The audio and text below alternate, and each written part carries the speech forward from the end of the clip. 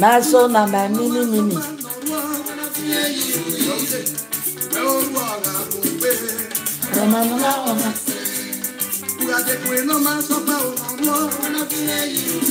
Una good evening. I don't know what I say.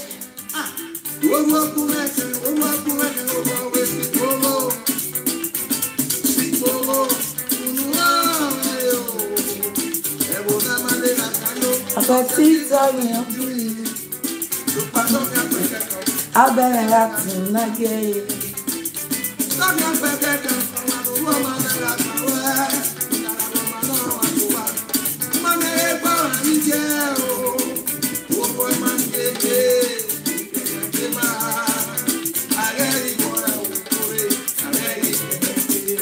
Hey, good evening. Good evening, guys.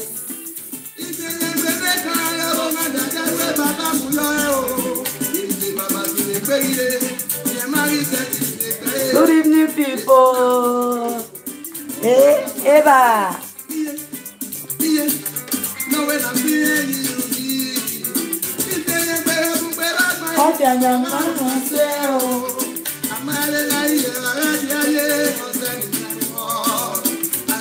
Good evening, people.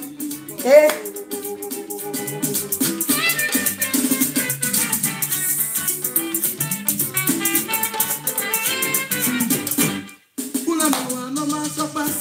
I want to hear you. How not there, my people?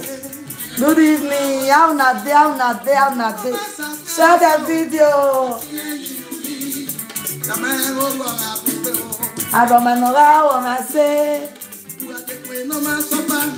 I want to hear you.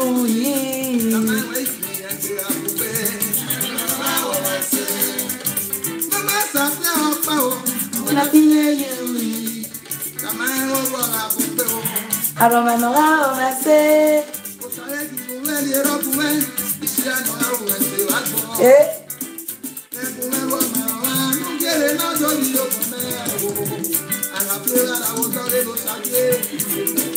Yeah.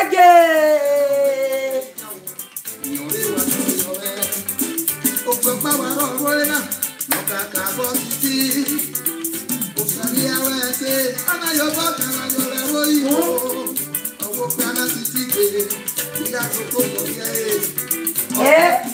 Who goes there? Who does that?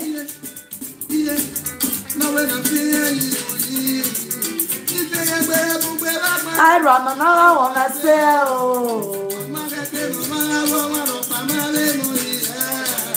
Good evening. I'm making a baby.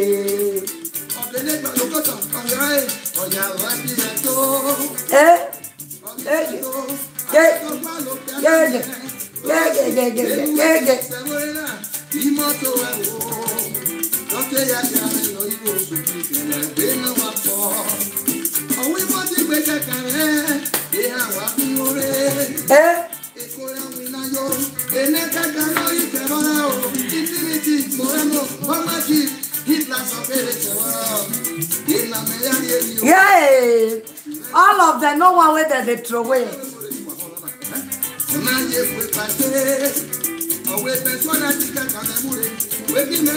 Oh, fresh gone. You want to try? Who quite baby, yeah.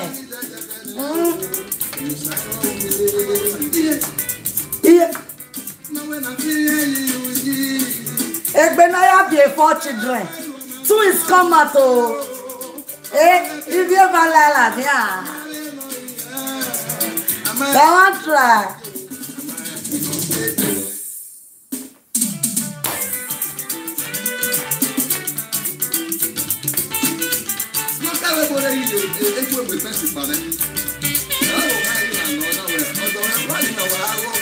Above 40, I even seen your Dion side there with this one, so.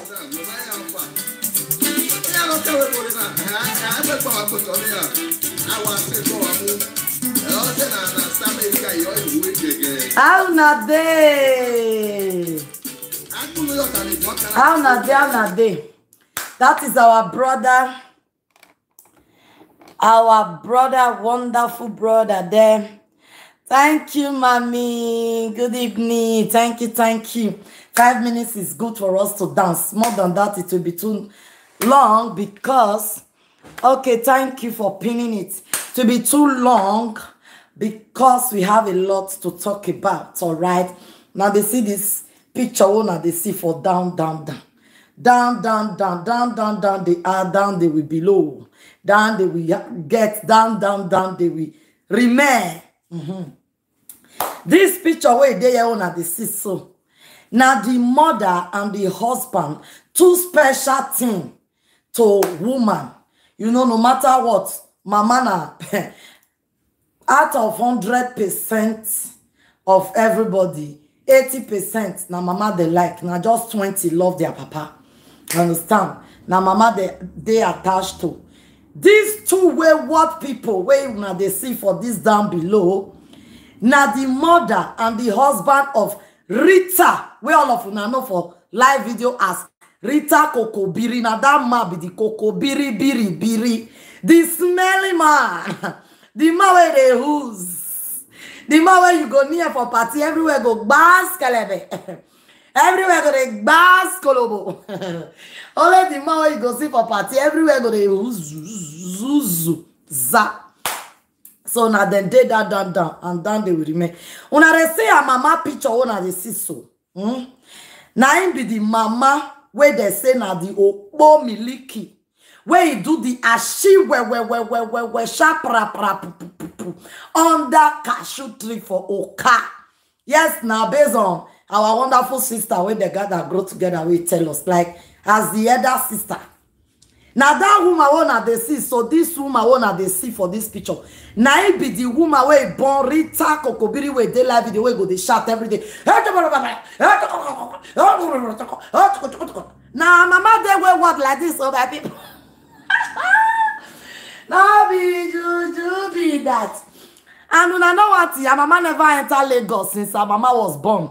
You don't know what it be Lagos. Where people they call Lagos. And she there Europe since 2000 and since 1998. Oh, that time when Lucky Benedion enter governor for Nigeria, now she enter Europe 1998. Up till now, how many years it be? Going to how many years? More than 25 years, if I'm not making any mistake.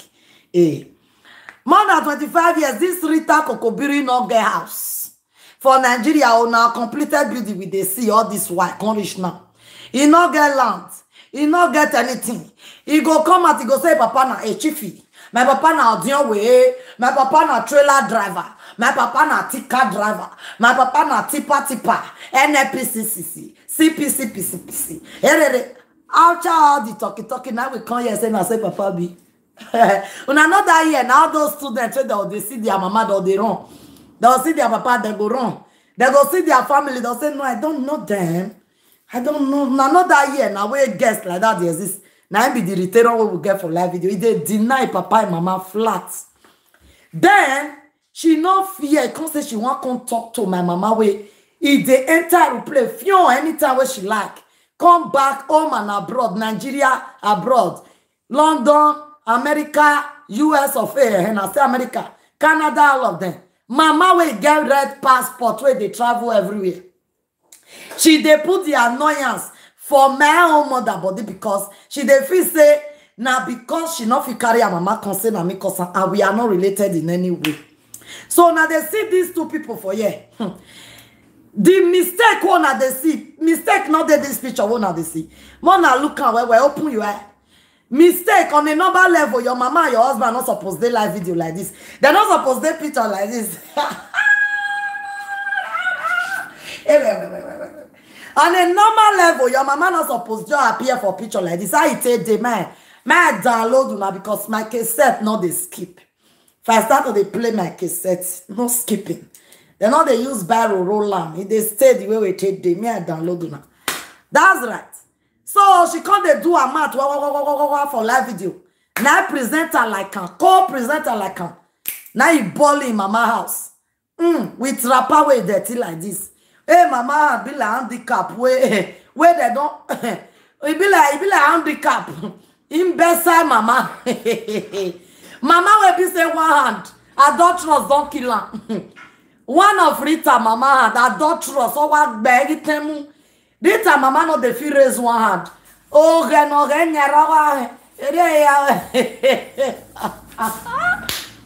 then the picture, as they see the woman say, Akate.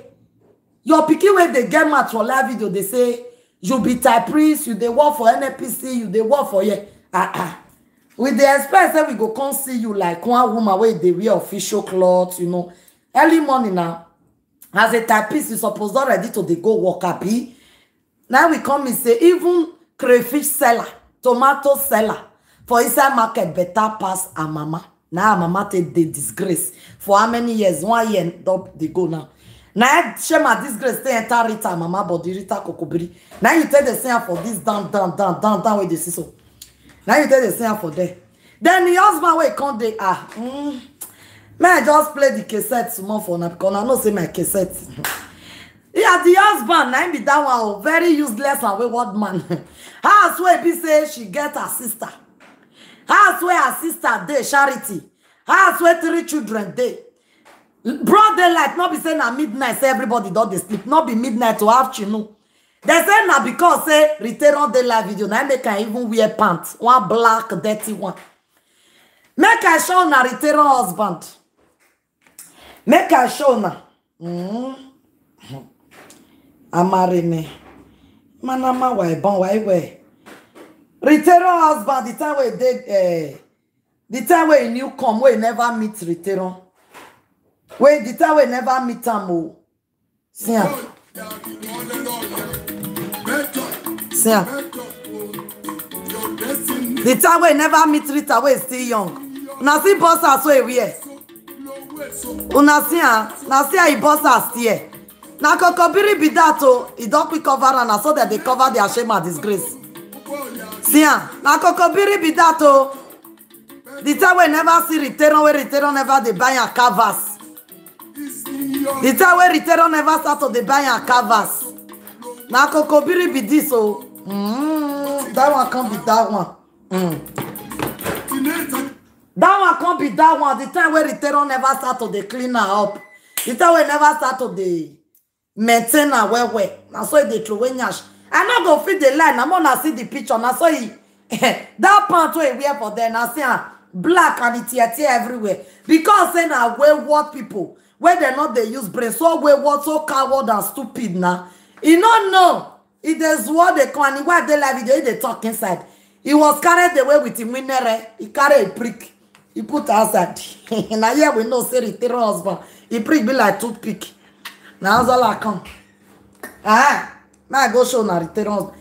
Now here we know say return husband prick be like her because if Nama we really gather for front, Abba now. You go there see and say, even that pant we wear, you go make Lolo. Now there everybody knows say your husband are toothpick. They mad. Ogun mama you return. My wonderful people. All these things where that they do for social media, not be say person not sabi doing like. Where you come, they put picture for your side. They put picture for corner. Rita just new learner. Error mistress. Where you go the lie, mat go the tear. She knew learner. She knew discoverer. All these things now waiting we don't discover long many years ago. All these things now waiting we don't know how to they do. It still be like when you they edit your video. You want edit video put for social media. You just put on there, you leave on there. Not be say we don't know better. Come they use and bully. Nothing where be say una way be Nigeria. Una way be Benin. Nothing where be so una go no, na not go turn as bullying. Or you boy put that sign and everything for them. They do it for a remarkable something.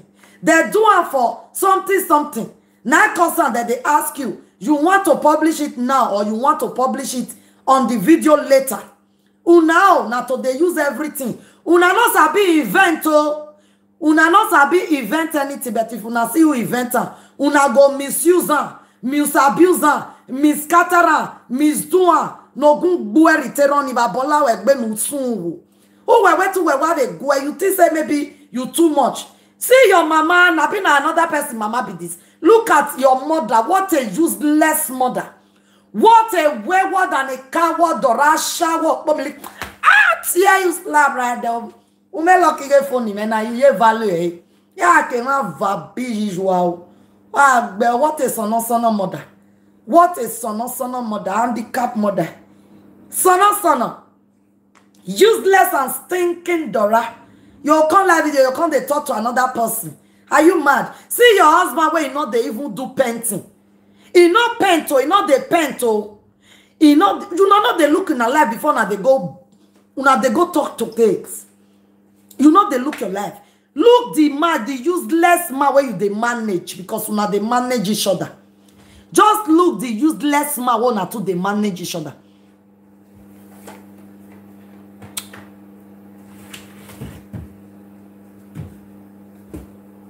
On a wow, man bury the comments. On a wow. Cry where just stay there, they cry where Mona not worry even if you not pray. Cry where. Now for your eye, now you better pass your own. I don't need to argue with you. I know what I have. Hey, pay you. Hey, better. You want to compare a 55 years old cargo that have children before? Kokobiri will get 3 children, be 2 children for Zimbabwe before. You want to compare them with Shabe? I know go they sleep bed. There is the same husband go send his children for Africa money. Check up. Very useless sitting or no. He go they do the thing. Go this person not know. He go they this person not know how to do. Man way they paint. Man way they do yours. They renovate yours. I know yours who here would ya jealousy want buy you because you not buy. Una no know how they take the renovators. You be the expert may go wear suit abi.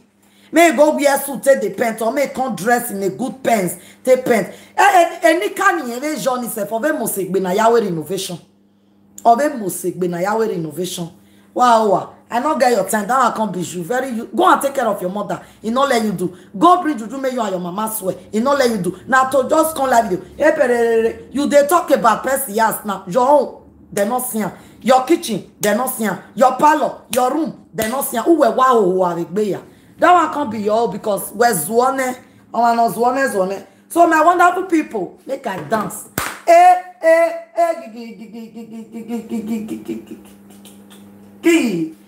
Make I dance for this life, eh? Who said the God where they serve not they? Now you don't know where you they serve. Now you not just know where you dey. You don't know where you belong. Whether na native doctor you dey, whether na juju or whether na Christian you dey. Now you don't know where you dey. Now you don't know. You get them. Una know the latest now. Lolekia don't come out by herself, do herself. They saga Dion this money. Make I not quit talk. May not come be like say they too talk. Let me take you there. Let's go there. Lolekia come out come the saga Dion to the extent the award where it be say Dion give them with all pleasure, with all mind, with all happiness. I know what happen. Lolekia use the award do caricature. Lolekia use the award do caricature for social media. Lolekia play with the award. He carry lipstick. He use a retail market. See how Lolekia used less the award where you did. Where you is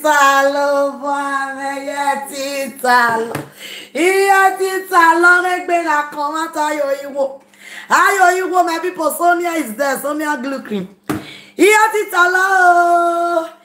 Now ya married to a term in matanijo you would be there. You walk where? How when normal you don't bath? How when normal you bath? How when normal you rub cream gay? Imwe kegbe. Iri when I rub cream, ya wo when way. Imaya wo when mananimita. Very gluey, nice and beautiful. Smell good. I bath and I can't rub cream. Any of Bella's check up. Or Bell you. Not tani. Anyamo. Pants. Yes, now.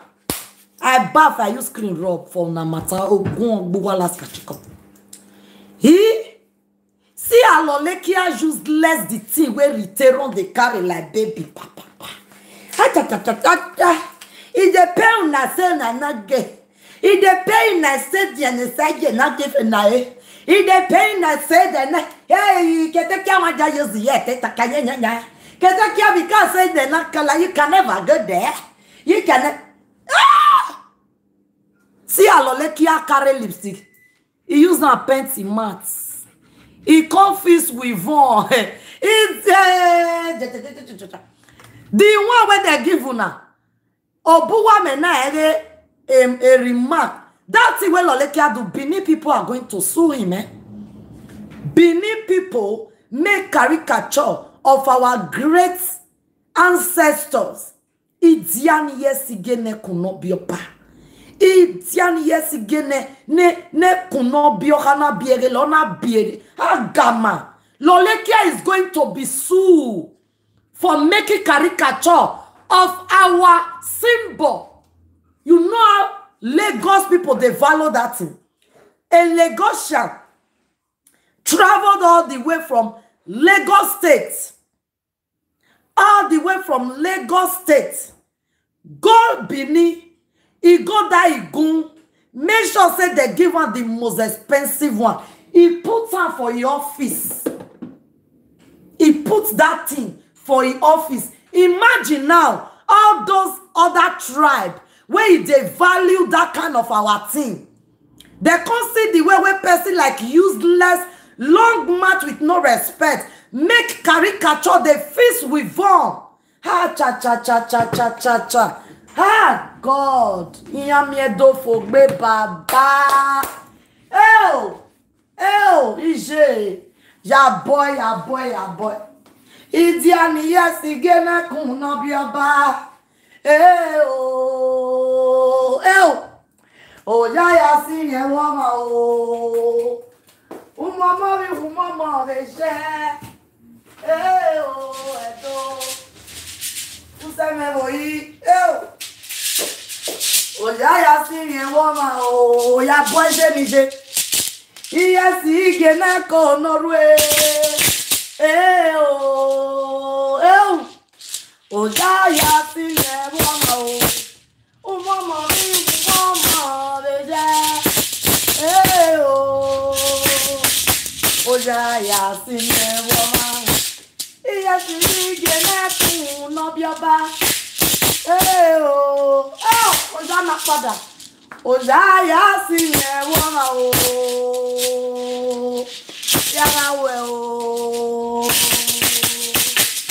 Yarawe o. Ademe male dore. Yarawe o. Ademe male dore. Yarawe o. Oh mama lolo riri magbe kun lolo. Una jidiani yesige ama na ribere. It be like when your papa die or your mama die, you go come go mow down. Not be saying a picture. You go more distraction. Put them for your house. They use them as a symbol. As symbolize. You not go fit carry this cream now. They do award giving. You take something that symbolize, that signify, that stand and represent a tangible thing. Now lolekia kon de fils. E lolekia sorte o. Esho. Elala ki asote o. Na ya biane la moto e mi o an office with von ama Lidian yes genejima. I mi o an office la chi si jo. I mi o an ori le si ki jo mo me roba no mo yaku. Hey! Ah! Ogbokina. Cha odo de no ha mo. Odo de no ha mo. E wo na ga du ka mi no rejo. Wazoro me. Elala sote. Elalekia sote. Il y a do wagarie. What a nenekwene. What an ifradi obragatete. What an impudence. Lolekia dare you. Who does that? If you don't need it anymore, kindly return it, or better still, remove it from that place and put it in the place where you don't want to see. Don't make caricature of our great symbol, something that signifies, Something where I go see, you go fit describe am. Say, oh, now the head of Dion yesterday. Lolo come live video. He carry lipstick, he take the rub and they say, ha chama. Be. That one can't be that one. Edo. Wage kere se na jena. Kere se na jena. Sumo. Now we take it here. Sumo before you know now. Pue. Igete mi nigeta. Before you know now, a presenter ya hinga we. Iye wari picture. Onire. Iye the picture na re. A picture ego ya no emi ya no signify. Ave all the anti-fat. Now imaginary Tony Gima. All the anti-fat that we are fighting for us to get back. Immediately they have returned all of them. These are going to be the symbol that they will be using, making their caricature. Ha cha cha cha cha cha cha cha. Ha jamatoi. Do what like me. Loleke, how dare you? How dare you? If you want saga Dion Sage, you not go saga ram. She used super glue, rub and fist with on top, con raise and say, yes, if I like, I go pour her latches. She can't even pour her latches for our. If they put that thing for shirt, you know they say they fine. Only shirt where they put on, shirt where you go wash. Shirt where you not go feel weird tomorrow, they go put on and go fine.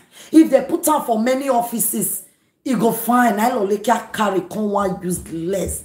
Oh Lord, that one can't be aside. Ya but if you do ya but lo like ben wakedo. Oh ben wakedo, all my tear boy. Name on you, man, not tear bon of you barrier do no. Una imwe no ri kayame. Ja we mi oja. We mi oja. We mi oja. Herame, Aduoni. Who does that? Who does that? That one can't be that one. You hear me? Oh, come and hey, okay, let's go there. May we start from here first too. Or boom, wait a minute. Be. Maybe me bona denaya BME o wage o. Maybe me bona denaya BME o. Lolekia fisan ala cheese. Lolekia fisan ala cheese. I rubber lipstick. Lolekia fisan wivon.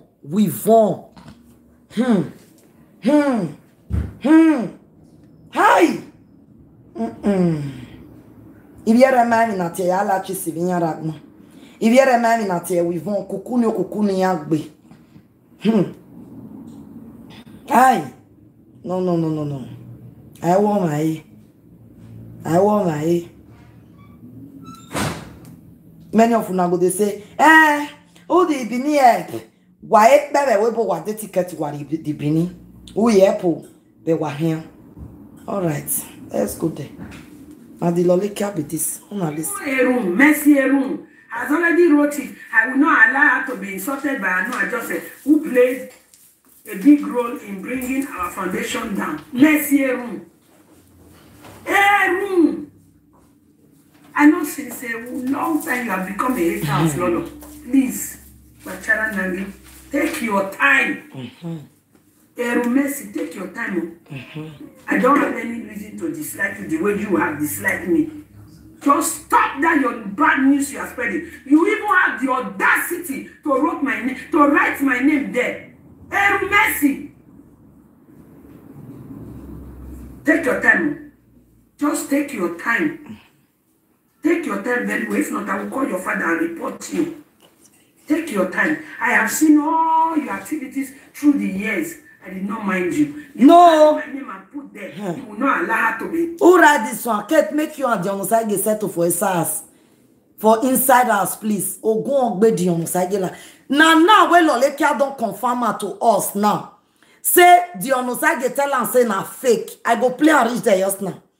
He said Dion Sage said the court letter na fake. Make una come listing my people. Now, me go sue Dion Sage. I be the fine information say okay. Now me go sue. Not be only me one, everybody go sue. The account is there. Now make me put that account there, not be just ordinary account. The account is there. Now me, when I don't know, say now fake, Loleka don't testify. Now I have the audio that I will use to tell them now. Say somebody where they gather do and see the person video. When I not say Loleka video they there.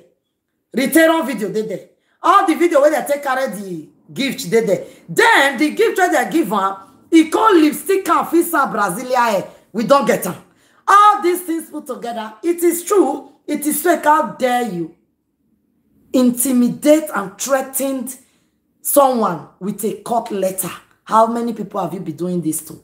Case began. Now I can't be that too. Now go make whether I go fast or not go fast, or whether I go do and not go do. For real, because me, it's taking out on my way. Make a way just now that we have gathered all these things. It's too many, it's too much. We need to. Unless on say Kate land for your way, no problem. I not go talk again. But if you not say no, Kate, I wanna bezan na gele una no me na talking na do. Maybe I go do ya we no I don't care not be money be my problem. Mona no reason that one at all. Na me be the last person when I go reason say for one I don't na me be the last person. Na me be the last person. Mona no your reason that one. But if you not say Kate, the almost like you let's us see her for. Na Abuja, Mona see the account I put there not be ordinary account say na anything. Now the person now go see lawyer. Now that person now go meet with people. This matter na Abuja international case international Nigeria lawyer. Lawyer will be said they go enter flight come judge case for London. Lawyer will go enter flight international lawyer, but it go be Africa one. And he not go be Benin lawyer, he not go be Igbo lawyer, he not go be any lawyer, he go be unago no na. So my head on again I see you. We bring it out. I see you. Let's listen. If they cry now for Erun.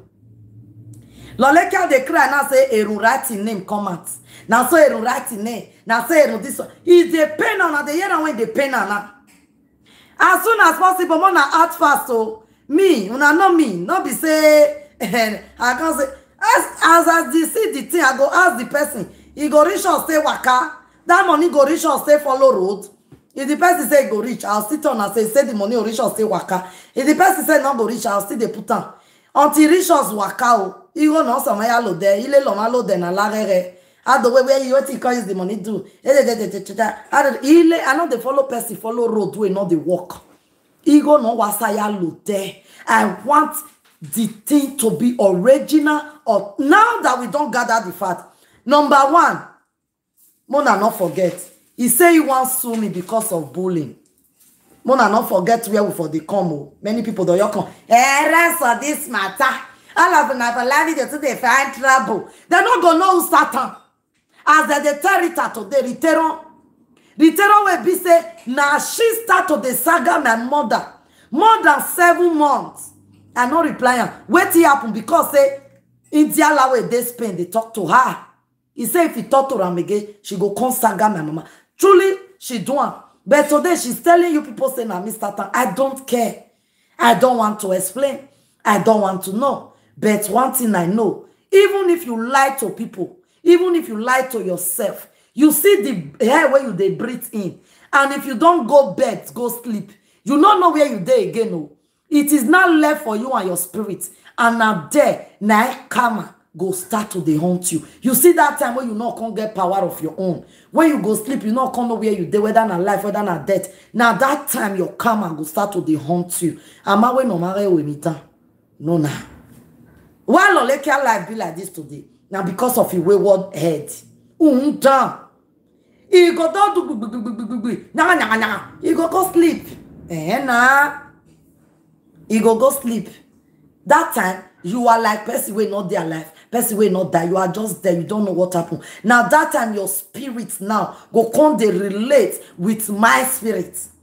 Now that time my spirit go they communicate with that person where you offend me. The two spirits go they discuss. Say, come, you know all these children where blood they flow for their vein. They too they lawyer more monitor them, more trace them.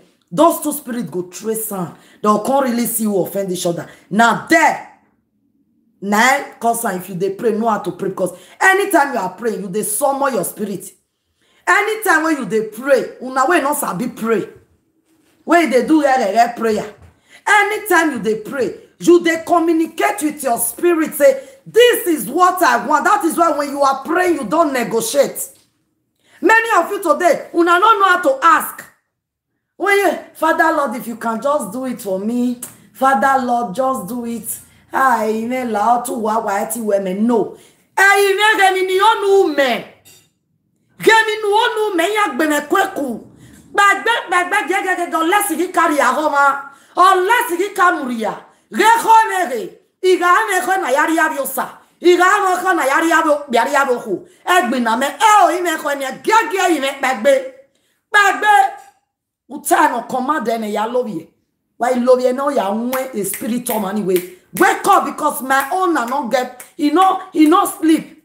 My owner say me I not return back to your body if I never answer. Oh yeah, your spirit get up. Yes, one belegbe. Oh man, not wake be. Other we 1 minute revenue mina na ye because you strong. Your mind follow your spirit go that word. But you not strong. Mina. Wake up. Even if they dream, inside their parlor, they come they watch television, they come they, they dream. Also, although they look all of now, like say I don't see. Me, where I come out to come renounce everything, say, I not want again. I know waiting I be. I don't have any problem with Lady Monica. No, I cannot have problem with her.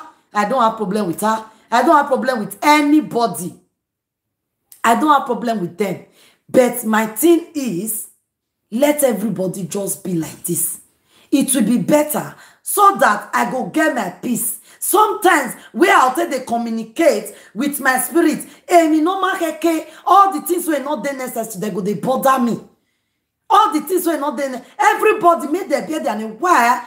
So that they go feel really know whether what that they do good or bad. If their spirit won't fight for them, it go no say now they want fight for. If anybody want come for them, go no say they want come for them. Not be say they want go for a dove voice now. They come for me, they saga me. That thing don't fair happen to me before. I know go allow it happen. Out till tomorrow, I know some certain things where be say I not go fit do. Just out till tomorrow. I know some certain thing where it be say, it be get where I go somewhere in Diala 30 days, you know. Maximum if his spirit too strong. I don't need a spirit of him strong. No, why are you ever get back brig. Maximum 90 days in almost to me, not for. But based on because I have stand with her during saga or no saga, I stand with her. Say no matter what he kweni yakbue. Oh, mama. So now she desaga me. I go only cry to my spirit that I cannot go and do some nasty thing on her behalf. I feel cry to my spirit say, when he been and again, I say, when he mudi and we say, when he standing over your say, I will ya reject over your hana, mokbara man over your hana, when he way ya say, on ayasa me say, even get why ya when near me. The fee go. But I no go fit go some kind place where my mind go want make I go. I no go fit go some kind place where I want make my mind go. Because if I don't want, yes, I was once standing by her that time. I not let her go. I not pursue her. Since if no man can of you, but you know where. I wish I pursue anything new. I since me. Also, now make me now. Since I don't feel no waiting I pass through and waiting they happen. Before they will come, they are singing again. Where it be say anybody go curse me, I not go fit do anything. Maybe. May they just so that anybody know anything that anybody, they don't know where they go, they don't know who they go call. If you not say, she dey fear Monica, na make he dey fear na wari when na no wa. O ma finger me riente. Wa when na no wa as far as I'm concerned. I know they go visit her, she know they come visit me. We have never known each other house before. We know they go feed each other. I know they go work my concert. I thought they go work. Waiting I don't do since morning now. Nobody know. Even then nobody know. So like this now, I go get peace. Anybody know ya since me? Anybody know ya since me? I no need to carry. Una see the way where the other one today. from one house to another, from inside bush to here, from there to there, to the essence, now baby bed, one small tiny baby bed. Now you can't sleep for floor, ordinary ground. Egbe ma very oni yaga deal with inya woto. Spiritually, I know they look back. Why? We have never mingle no tango no talking. The thing where they do, I go they do it with all my money, go they work for me, I go they see the evidence. But you see where I go constant, we day inside, we hey, yeah, you're for not telling like that, hey, good cha, hey, no, you're good, what you call hey, no, carry your cross, carry your cross. He get where all the disciples help Jesus carry cross reach. Jesus need to carry the cross reach that Calvary. Carry your cross. I don't carry and reach where I want carry and reach. I am tired. I bomb about me.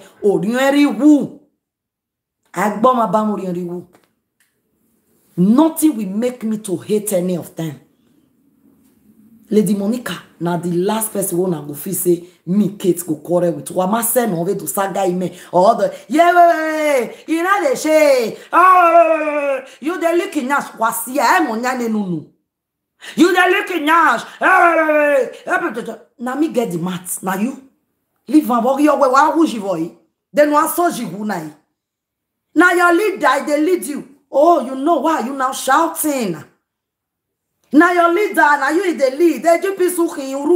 You know. Why are you not shouting? Why are you not making it as if you don't know? You know that is why you are saying it loud and clear on live video. Why are you now saying it often and often? What we do what we are do deba? Why? What we do get nothing talk again. Oh, hey, they don't they fear body. Oh, Baba, and you are thinking, wow, hey, oh, so you know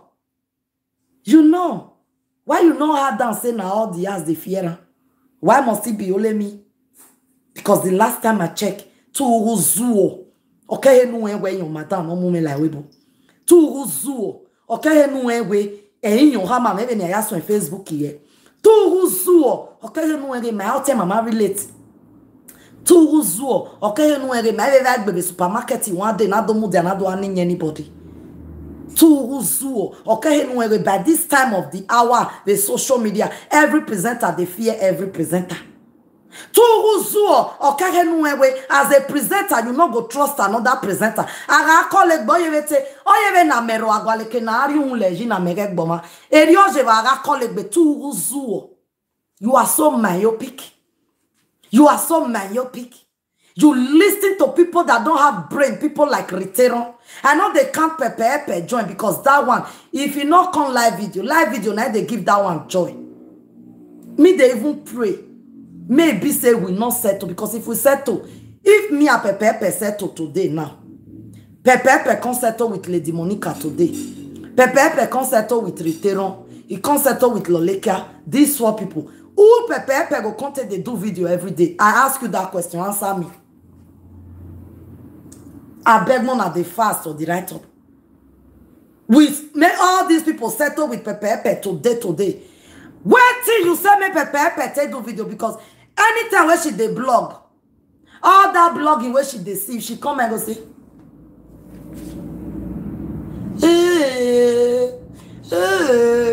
this person say, my people,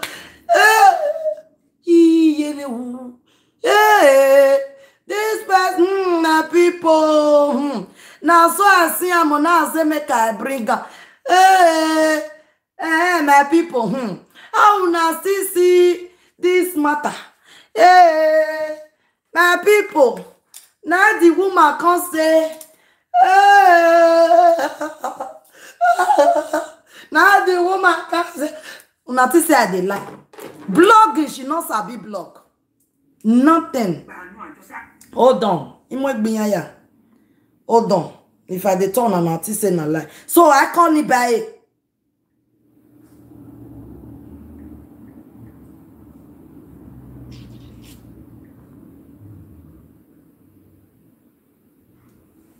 I can't it by. Just hold on, guys.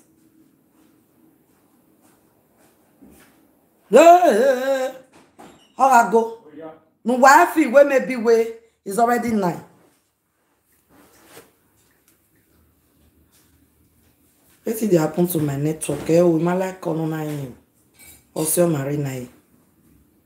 Cause the ata even na me with igwa iyo ni atema misi.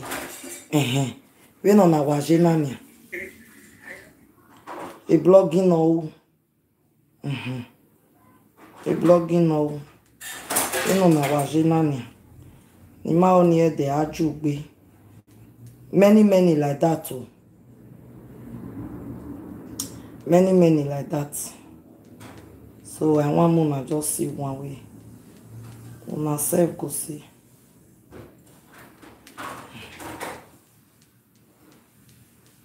You know why. You. Oh, we come. Okay, see for you. My show now this one. E too many. Obonogbenya wija. Ba ive goji ve na rewe. Ma ive goji gbe ve na eri gbo we ya we di blogging ya. Gay. As this one be now.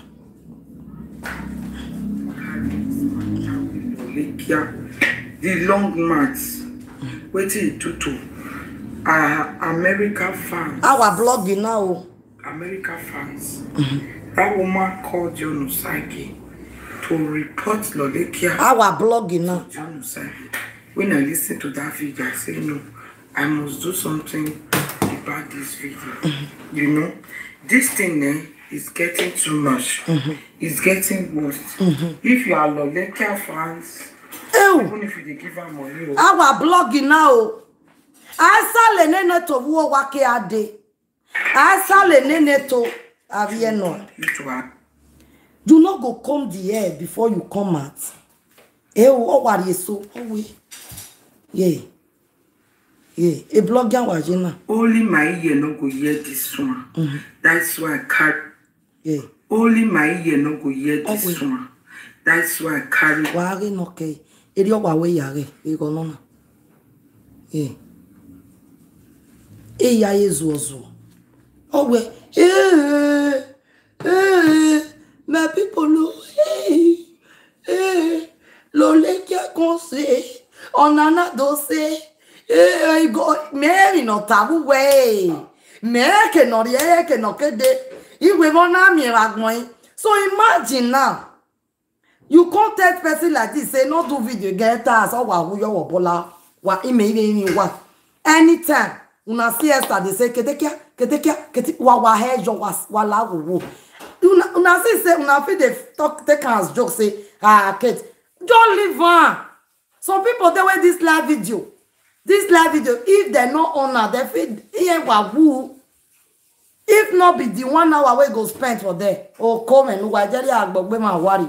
So that 1 hour boy we be dey okay with Jerry. Only na ga pepe. Person like that not see all the what he go do. Person like return Hija. Now live video that one for feed they intimidate people. He not get life for ordinary grant. He not they go party, not they go friend dance, he not they go anywhere. Now live video go for feed tell you say he get 6 flat for America. Now live video go for tell you say na papa Febi, the president of Madagascar. Just that based on say something can happen. Now papa tell relocate go Nigeria. Now live video Rita go tell you say she na inside this abele na football match day. That time where all these Taribo West all of them they come play for Germany. Now abele be the football match. Now she can't change. Where she can't say no, I just want to be on my own day, my house. Now I'm making now. If not, the Belen na football match they play there. Now inside live video she go for feed they talk all this thing. Can't imagine now you can't say make this kind of person not come the la every day. Wait till you might go the who's. E unwe rita de gbe awe ani ye ya son live video. E yin give ya na mato do. But already happy to do that one remain because e mo boring nya ni ere no ka nya no. That time when she new start oh wa nya no e ne we ga la la go the follow. Now you can't say me person like it don't stop. Ije Now, no say some girls, they will be say they don't like that can be big like that year for school. Even if say you go they catch them, say this thing where they turn and like not concern them. Now the one where they want come talk tomorrow, now worst. For you to find out the truth, do not go say the truth. A person like Crete don't be that. So imagine all these people where they mention now. Now make her she go come live video. She go come paint time for una. Say no, this thing not be so it be that one not be that it be this one not be that one it be. So una way they listen, una still they follow and they cure una depression. Cause on a depression right be, you not go feel they listen to like that. Okay, that one can't be that one. Then we go back to what did they call her? Alalui. Wait they Sakura di Alalui. Dion Osage. Lolekia don't expose you. How many minutes do they spend? Okay, right? I'm a track. I can offer say 1 hour 15 minutes. It will be true. Very, very, very good. Okay, now let's go there. Unasia as Lolekia they verse they para. Say person bullying. Now so this one, you bully me out there, you bully me. How dare you talk to me? Now be this one why they play. We're not talking to the same person. Now be this one why they play us now. That is our son name, Eru. Mercy Eru, is that not a name? They removed the Mercy and put Eru there. Okay. Now this Eru she they cost now. Then listen to the other one. The sweet tuna. I know I just said the sweet tuna. You know, allow me to mind my business with my own fan base. I said I don't want friends. I want to love my fans who support me and love me. That is what I want. I don't need friends. Stay away from me. If you see me pass, you don't want to be day your day. Day my day. Is it force? Is it force? Please, oh, if you people heard is smelly, wanna scan and go that side. Anybody that will gang up together, they want to turn my enemy to head where they smell. My God will destroy you and destroy everything. Enough go walk, Lolekia, your head is smell.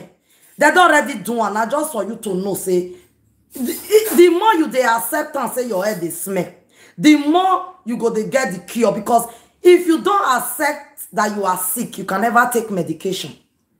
This is the problem you have. If you don't accept that you are sick, you can never meet a doctor to cure you. Lolekia, your head they smell. The earlier you they accept so that you go they find solution. Because anywhere where you enter, there must be a chaos. There must be a problem. There must be a division. There must be a confusion. There must be something that will not go align with others. And is in a negative way, not in the positive way. Have you not noticed it by now? Haven't you there? Haven't you noticed it by now? That anywhere you enter, any friendship where you make, anywhere you put your leg, there must be a problem. And it all started, only you know when it all started. Only you know. Since Emo Sena, Ewe Lala, Eru Wai no mana gyan wa meri buyoto run dose no we de gbe mi o se no samen we who be eti we yo edenu atie your children my friend eder your unwe to gbibi we. Am I leaking the secret for you? Oh wow, what a wonderful presenter, Kate. That's why I said I'm me, Empress Kate. This is my empire. Am I leaking out something? The very day you use friend issue, tell the tag people where be said they not even come near you. That very day, anything you call a friend, almost to Sarah, anything. Now you are still looking at your children as children. All right. Now let your cause they worry your children. You said they will become vagabond. You said they will become wayward. You said they will become nuisance, and of which they are becoming what you say they will be. Because a proclamation of a mother, no matter what, it manifests even 201%, because they fed from your breast milk. Any manifestation you lay upon your children, it does not go down void. it turns around and play the way it's supposed to play on them. And they are already playing on your children. That's the fact. Okay. Someone said it, baby, where you see the moment your children will now grow into an adult, and you not want to be discussing one-on-one like friends. You want to tell them about your secret. You want to tell them something about you. Like, oh, son, you know you are my close friend. Son, you're supposed to have done it this way. Son, you're supposed to have not done it this way. Then your son will come and betray you.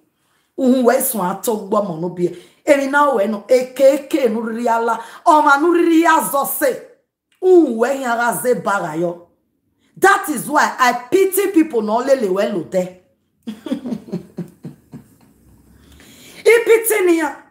Look at Lolekia today. Reteron, the Okbo Miliki Dora.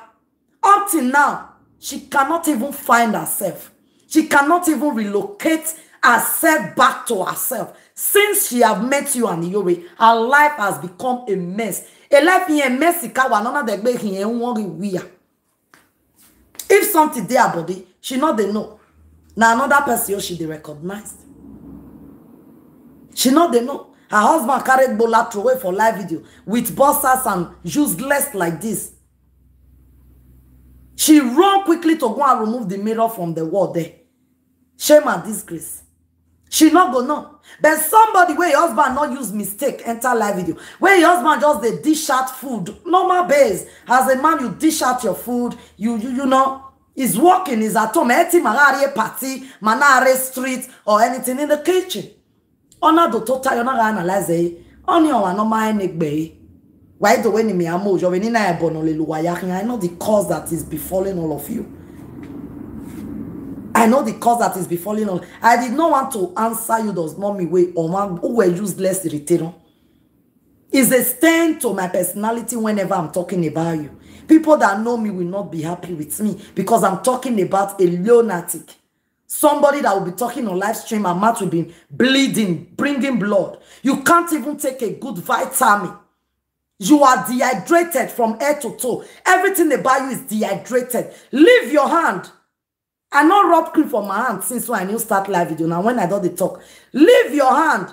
Everything is dehydrated. Drain, string, no vitamin, lack of vitamin, no good living, no good feeding, no good eating, no good environment. Breathing upon each other in a very small hogbo.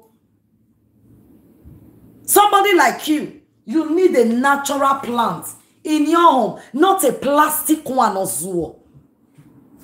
Because natural ones is una small be happy una that oxygen one they bring out, the plant go they use and grow.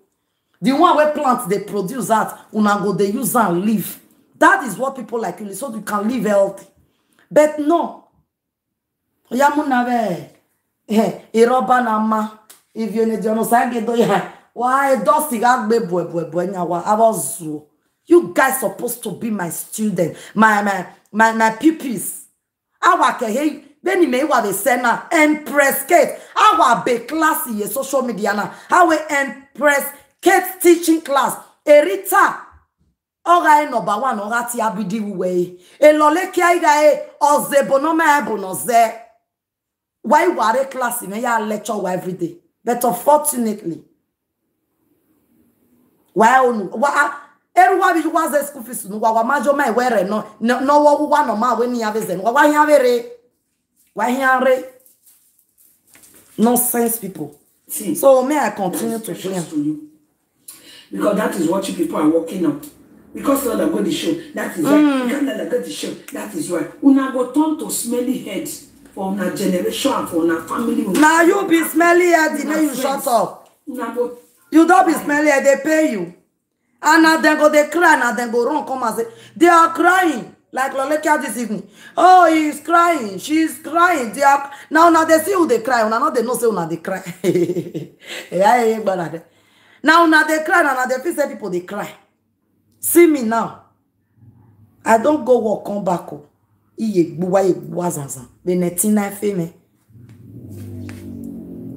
Wavie, why woman? Trying. What did I say? You all should continue trying. Keep trying. Continue. Ama no way for an essence. Become a smelly head. Your generation and your associate. Wow, warrior did. Wow, well, fine widely. Wow, warrior did. Wow, too. So that one can't be that one. Let's go to the other one, my people. I mean, return. Lolikia. Okay, now let's bully me. You know what is bully? If you see bully, can you stand it? Can you stand bully? Jamila, have you been bullied before? You are out of your mind. You must be useless. Good. Mona, not forget to.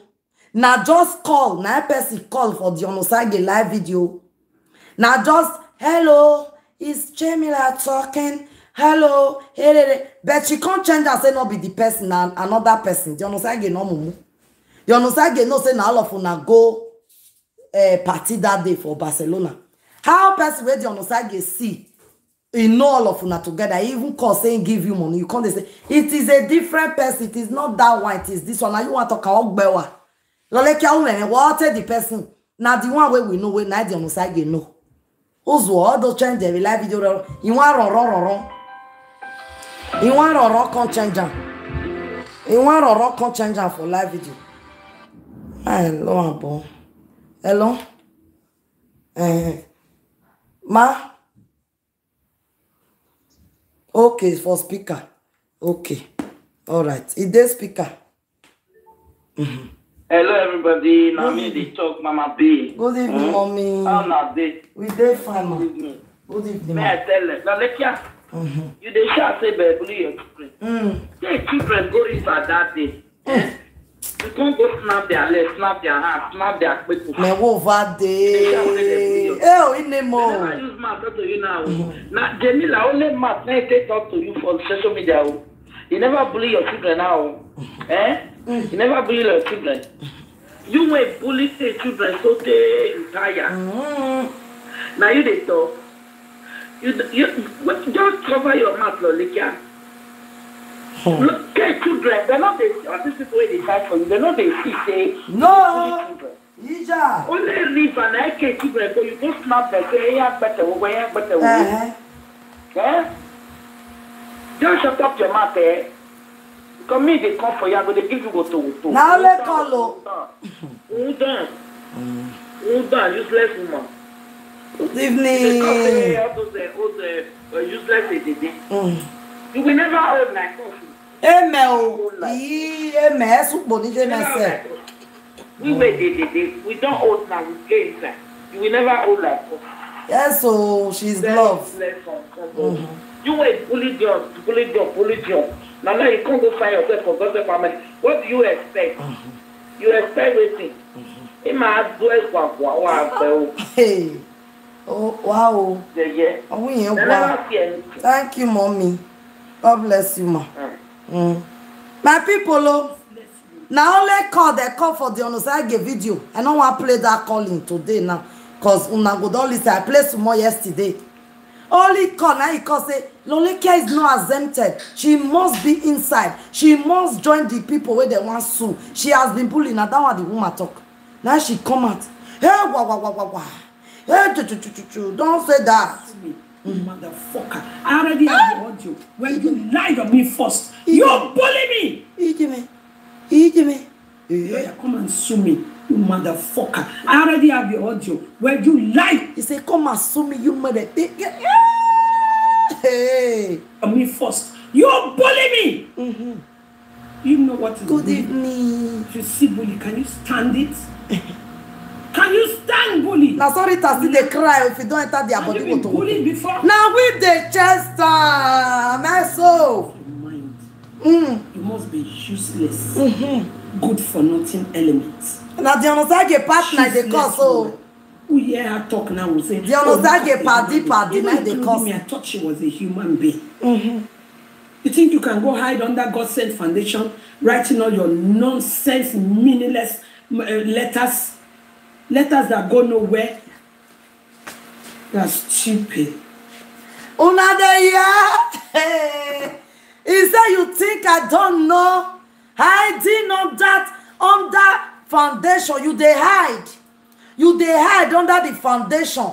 You but they thought say, can't insert the foundation. Now here the lawyer need. I say make una dey donate. Ini go allow sin. I'm on dey send receipt o. How much don enter since? Make una dey send receipt to my WhatsApp. Una yellow lekiado and she was there on the event. You are hiding under the foundation to go bring soup paper, come give Kate. Say, na Kate. You went to go and bring fake paper, hiding under foundation. I'm not the head, Dion. You understand? Yeah, she bullied somebody in my foundation. She bullied somebody. She can't use. You understand? Lolekia say, useless fake paper. We fair no say na fake. Because lawyer, secretary, not go they call presenter for live video. We fair no say na fake before. You understand? You fall your hands from my side. Now let me one now.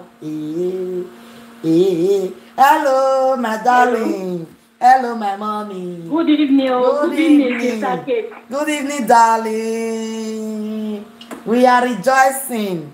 Thank you. We are hearing you. Please, so can I contribute a little bit? Of course. Me na Lolo na want talk to. Okay. Rakumi mouth.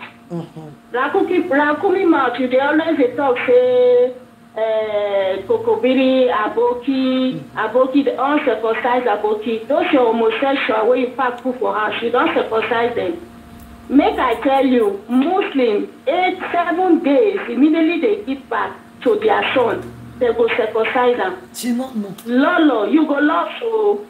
You go lost so. If you dey continue to dey talk say Aboki, Malam, you go lost so. Zaki Bakao, Nazona Giamiti, you and Rita.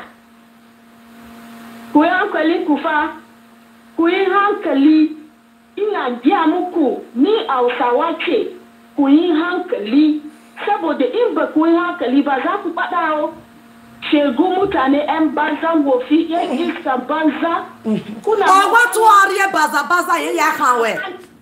Owa baza ya hawe. Oja. Riga bakita riga nono kama akuya. Riga bakita kama rakumi. Shegia kowe. Rita shegia embanza. Embanza kowe. Embanza wofi mutane. Bakwaji magana zakujifa. Wakarana zakuji. Ina diamuku. I come to warn you people. I come to warn you people. I'm an Hausa girl.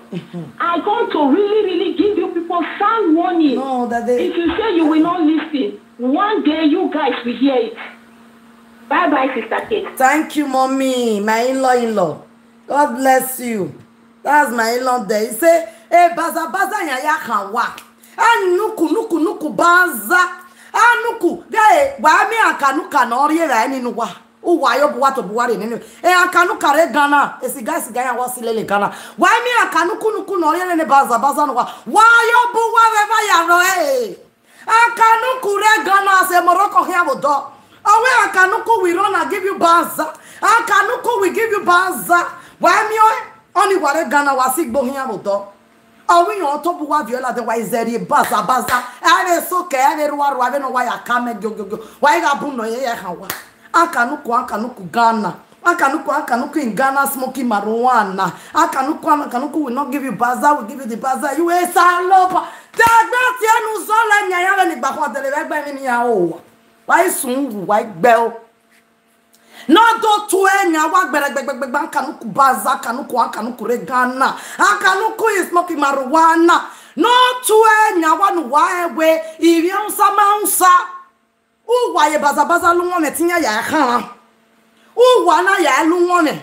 Iya ga nwe la dianu ye ya khan wa. Ai mata ma wa kanuku baza. Oh ya ga ogun odogbo wa do sungu. Lo le ki kanuku baza. Ri tero kanuku baza ya sungu. Wa gbe wa defia wa. Ora yen vela yen gbe lolo asowu. E lolo yen asowu wa gbon bo mi yi. Bo mi wetin you see? Because the person called Dion God sent foundation, come they call. Now you they cry put. What about the one way you do to people? What What about the one where you do to answer children? They go river. Sand enter their leg. Sand though. You know when pikin swim for water, sand come goma. That gummy. She said na Aaron. Thank God I video my children that day. Now I see them when they play. Aaron one beat not the. If Aaron don't be here, why I bury the mark river? If you ya with here, I can carry. Why me no wagwalo with baby answer? Why me no wagwalo with baby answer? Icha me eti me ewa. Okay. Dion Zagi. She lied on me. She bullied me, trying to run down my reputation. She did not call me. She did not talk to me. As a matter of fact, that woman is a bully herself. Look at my phone. That woman bullied Cora Obi, the only Jesus. That woman is a bully herself. See, person where be the pata of them all. Instead, they give rank to another person. Oh, come and no walole cha wegbewa. Isha la abemo na odon. 1 a minute, a 2 is a second. Oh, come. A 1 is a minute, a 2 is a second. Oh, don't. Una see person wey say he bully me. Na my wedding be this so. Na my wedding be this so. Oh yeah, let's listen. Exactly what definition of Abriba caused the amount of rage and lack of public manners you displayed during your live stream? Now let's move on. Remember guys that while Lolo was doing this live video, Kate was also having her wedding ceremony, which was also being streamed live on Facebook. So one of Lolo's viewers sent Lolo a clip of the wedding. I was doing my wedding on that day.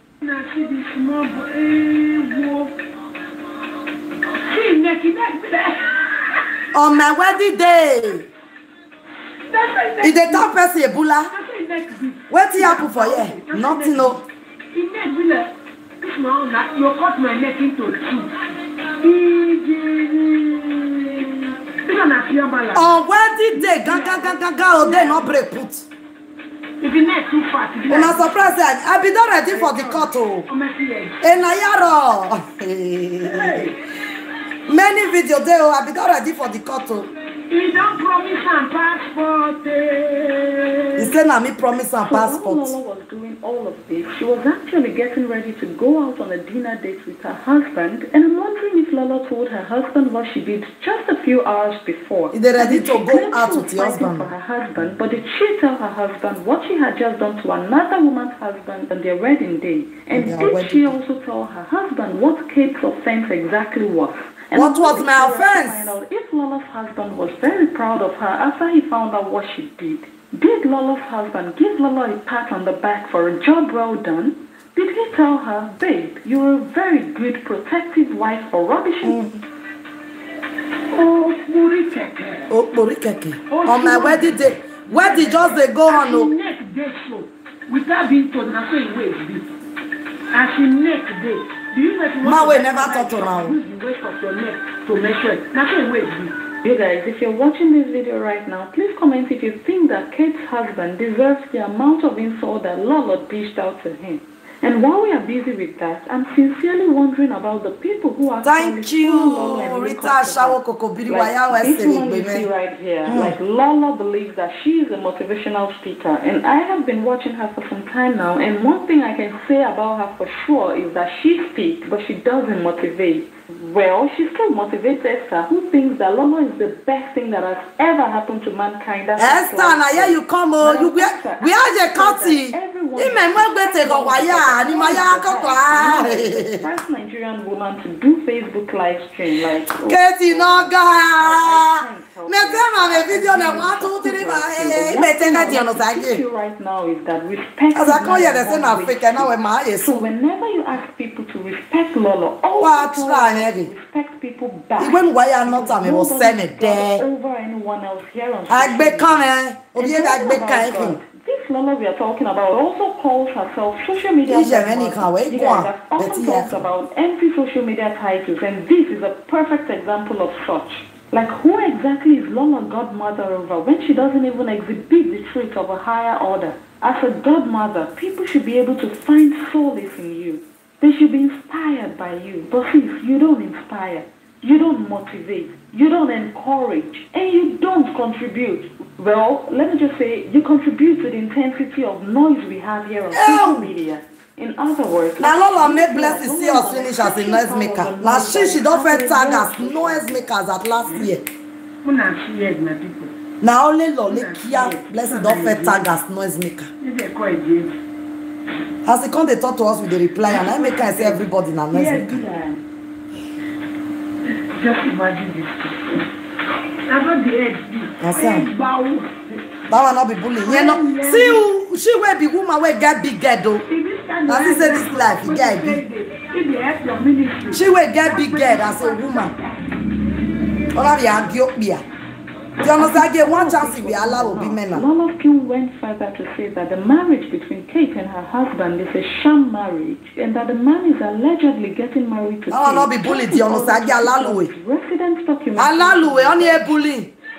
Because they sign paper, you can't go work marriage this old woman. You should keep this. This one a clear paper marriage. A clear paper now marry her for.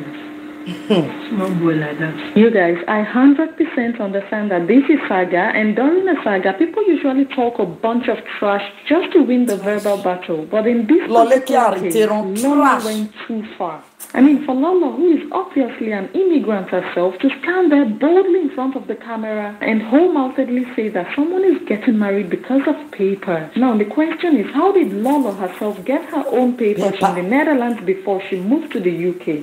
What did Lolo herself do in order to get her own papers? Without much ado, let's watch the next clip. But before we do that, let me quickly give you guys a preamble. So Lolo got her documents in the Netherlands through an asylum procedure, and for Lolo's asylum request to be granted, Lolo had to lie about her own age. Me, I got just 2 years apart from mine. Just 2 years. Meanwhile, when I came to Europe, I was very small. I'm 40, but my passport is reading 38. Okay? So I am 40 years, but my paper is 38. I keep this video for a rainy days. Everything I needed in the court, I don't need to come the silo. All is here in one. Your words to words, and the third party, which is a weakness, because lawyer must need a weakness. Not be me, not be she. I know say I not go fit pull up for all of una. I not go fit pull up for any of una. Now I go carry this English speaking person will not be Benin where I know say anywhere I present her is good to go. And the video is good for the lawyer. It's just 10 minutes. And they said they need maximum 15 minutes video to summarize everything. And I've kept this. This will be used against her in Nigeria and against her in Europe. In my paper, you are 40. You are 40. And your paper is 38. How market, madam? Just 2 years difference. So why the hypocrisy, Lolo? Saying that kids have, how did someone is getting married? Meanwhile, when I came to Europe, I was very small. I'm 40, but my passport is reading 38. Okay? So just 2 years difference. So why the hypocrisy, Lolo? Saying that Kate's husband is getting married to her because of paper. You are 40, your paper is 38. Or you're going and they even have 10 years is not forever. And you are also not a saint when it comes to doing certain things to get papers. Then Lolo continued by threatening to release all the screenshots of Kate's husband if Kate ever makes a sound. They don't pay, we're going to scatter the picture for the media. Threatening, if I do pay, trying to seize my words. Yeah, if who my three phone, they These are the people that have been intimidating me not to speak anymore when my mate speaks.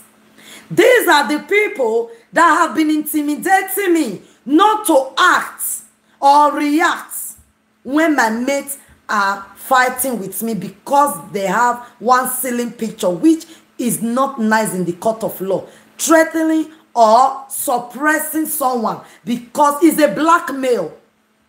They are blackmailing me for many years. Since 2020, 2021, 2022, these people have been blackmailing me. They can't go join the video of my children where you say they get cro. They can't join the video where you take insult my mama. On my phone, the whole family, phone, I have all these things waiting for Dion to get to court so that my lawyer will ask Dion, are you aware of all these things? Why are you calling our client Ebola? What are you going to call this person? Then I go come show them the video where Dion give you that is Dion yesterday where you can't make up. And Dion Osage don't enter one chance because the thing will go for before many of you now. Now let Dion Osage head go carry and why? The scammer where they call you and the fraudulent is being clarified by somebody that attended your event. Who be this person? Make I clear it to you. Emilia Johnson. Make I shake my booty. Thank you. What? That star, he overshadow every other. 1K star. Hey, now mommy, you throw it there. Gege. They are clear to you. Mo biet me. Mo biet me. Me bio you. Anya mo no magbe pints. Who get picky where they do smash me. May I push them come off for road. My bio monotalo rubbish la. You talk like Vineta. Today thank God the 1,000 watch me. Hey, Chineke. Hey, tomorrow I may go Google and may I see whether I see Monica ask carry come out. Hey, wait. Hey, now wow, Kokobiri the smelly man. I tried today, 2,000 was watching. Chineke, well, for how long are you going to do that? For how long? Deal with truth and facts. Let people see the woman in you. Intellectual, elegant, decency, mannerful, gallant, and upliftment. Then hold your peace and see if the nature and the God will not come and fight for you. What bolas ka check up? Panama bole guys, when you waje school wana seran le lezeken. What be retero? Yaga ni seran ni emi nagbanya. They no say no. Erana ni solve Nigeria now. It gets on suffer where you go, they suffer. You go say no. I know they see myself for year. Some people go there inside farm for village. They go, they clear, they cultivate. They say, Egbe megiri gwena. Je baba egbe iwa mileage. My body not there this village. I want come on. You will not say these people they are intellectual. They have the calling, their future, their star, their destiny. They call them say. Out! Come out! You know they're there. You see all those here picking them. Even if they're there Europe. They're there Europe, but their body go see they carry firewood for bush. Hey, people are returning. She there Europe, but now like everything about her Nigerian mentality. Lie where they lie, they go out gile can hear her to she thinks say social media na mama. Come on, body, you the mad retard. Ogwan bijoué las kacheko. Ijoué gbe o ariteron. Ogwan gbe doraje dorawa. E dora fnya wuje no ga sawa. E no ga so sun wo mwe kugberan las kacheko. Come on, body. Sagana yo me dey mad. Ogwan gbo sahon. Ogun de mama enunu me. Ogwan gbo e agwan gbe charity yo wa. Wa defian wa tubu. Rumo body. Come they talk speak English. Na English we they speak where we get brain. You're mad. Now that I know that Dion Osage fake everything about this, I'm going to make sure that I swing. Yes, now when we don't know the evidence I've been looking for. You see that yes, that Gujela man. You see that idea that they carry, put where Dion Osage chef on a content do Caricature. That is a big evidence for me to nail all of you now. Where you go that event. Lolekia is a shame and disgrace. If only you now they listen to people. Lolekia really Allah shame and disgrace go they follow on. If you come your house, notice if you there UK, you say me Lolek that man where Lolekia hawk that day. He get one Igbo man where he do video he hawk. And they see say Lolekia they collect that man. All the good fortune. Lolekia spirit don't destroy. Very soon that man go lose the job. Very soon that man go dey lost money. Very soon that man, small children go dey curse that man. Very soon that man wife, he and his wife go dey get problem. Very soon that man children now go become wayward because she have hugged the wrong person. Abina he have hugged the wrong person. That man wey Lolekia hug, he need to go and see a pastor and do deliverance. I pity her that day. If Lolekia enter your house, na devil enter your house. If you still enter Lolekia house, na devil house you enter. Or problem. If person enter your problem, he pass you for road. Throw away spit oh. If you jam Lolekia for market, throw away spit in unye boye no fiak bafo. Now make come. I dey tell, oh God, it is really nice as a black person. I not go turn on a live video a day now. Because of evil people, you get wetin you need to put on your waist. Not be say you just put, the carry for the wear beat, make I wear beat. Everybody know right from Nigeria, and I mean they wear beat. Everybody know that one, right from Nigeria. I mean emuyoto. Ije kere vi cake bivie. I mean emuyoto. But you need to, because of evil people. Inya make na ya since when inya ri emi dan bawe. Now make in Nigeria that time if woman pregnant. I don't know whether or not they do for a family. Pregnant woman. You get where you go reach, you come they put pin. Or do I pin, you go they put pin for cloth. Pregnant woman for Nigeria that time. Some go they put pin. Some go tie one rope for the down of their stomach. You understand? You like when I say this kid, yes, he day. Nigeria that time, pregnant woman. Is it that they put pin or they tie one rope? Not be just ordinary rope whether you understand. Just because of the evil eyes and bad people will go hawk them. Niya transfer me gbomomo no rekoni. Just na so we take grow. Now all of una come dey freestyle. Mele luwa nere modelize word in ya not dey. That one no me say I be sinner.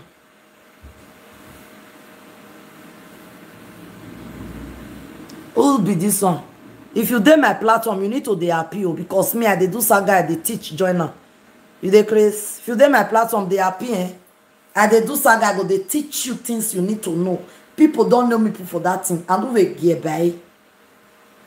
So my saga not be yeah. Anybody will get bitter so not go fit dey do the kind saga when me do. Now since morning, Peter go just enter live video return. Na negative. Don't see cut my word though.